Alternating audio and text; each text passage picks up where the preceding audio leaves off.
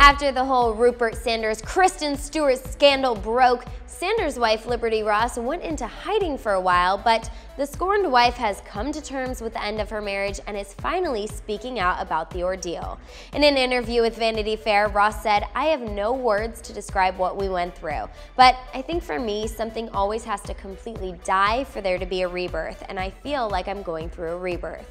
Ross spilled that she found herself on a roller coaster trying to cope with all the emotions and the media storm, but in the end she admitted that she felt disconnected from Rupert, lonely, and that they had lost their connection.